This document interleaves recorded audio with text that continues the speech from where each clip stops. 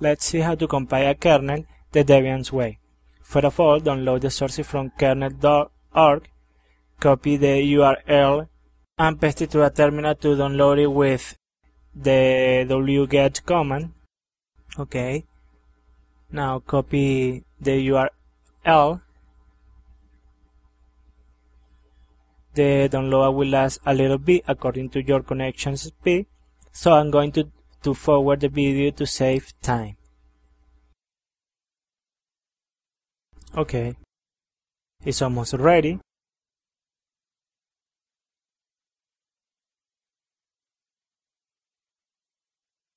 Now move the downloaded file to the USR src folder.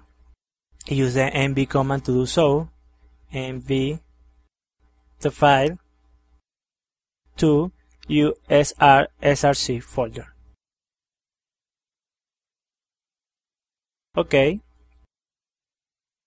Due to USR src will be the working directory, go to that path. When you be there, unzip the file with the tar command. Tar unzip the bc2 file, showing what you're doing with the file. Linux 2.6.32.2 tar bc2.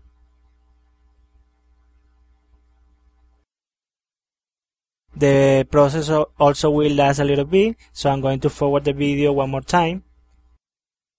Okay, now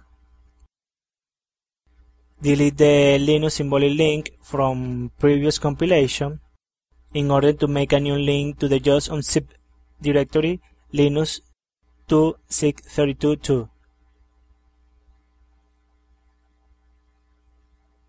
Okay. Now enter into that directory link cd linux.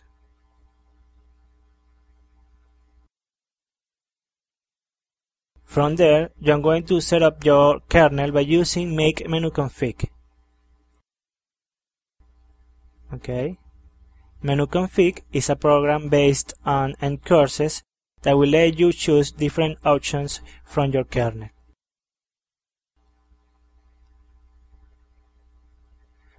Here you see the main menu. You can browse through the available options.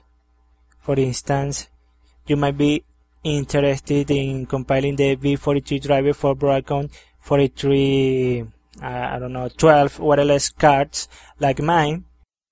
So go to network device supports and find the wireless LAN. Okay, wireless LAN. Okay. Okay, wireless LAN. Choose the second option and find the V43 module. Okay.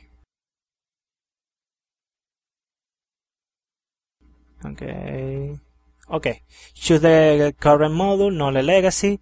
You can include it into the kernel. Okay.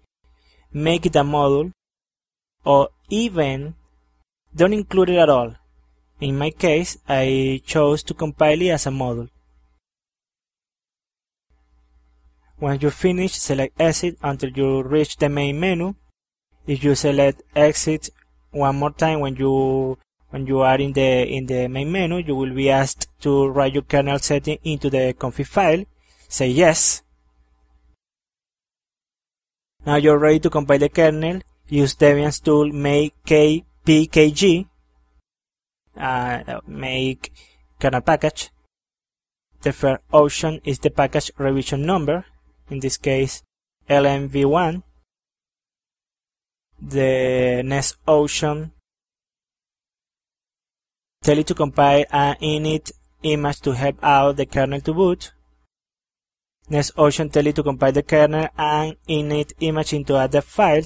And the last option build a dev file with kernel headers. The compiler can last quite a few depending on your hardware. For instance, RAM and CPU. I'm going to forward the video again. If there weren't errors, you will end up with 2 dev files in the USR src folder. Now to install your new kernel, just install the deb file using dpkg. dpkg -i above current directory dot above current directory and the package. Okay, it's a deb file. It will install the kernel and init images for you, running all the needed scripts including the update group command, which edit the group config file to add your kernel on the boot manager list.